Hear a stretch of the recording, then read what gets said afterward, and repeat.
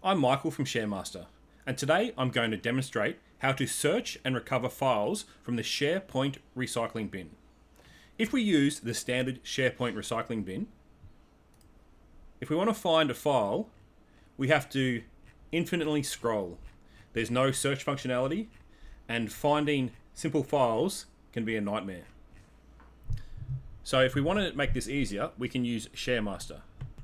So first of all, we log into ShareMaster and we click Recycle Master. We log into our SharePoint site, and now ShareMaster is going to download all the files in the recycling bin. Depending on the size of your recycling bin, that could take a minute or so, but I don't have too many, so it didn't take too long. Now from here, we can just search via the name. We could filter all the types. So in this particular recycling bin, a lot of the items are just list items. So it may be enough just to simply go file and search, and now we only see 6 files. But if more files come up, we can also search via the name. So I'm looking for the invoice. So I'll just type in invoice and search. And it's as simple as that.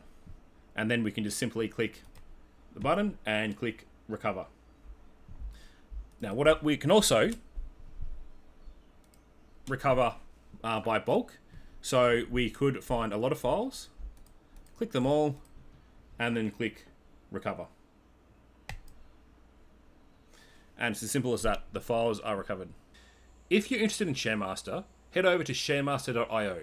We are currently in beta testing and are welcoming new ideas for features.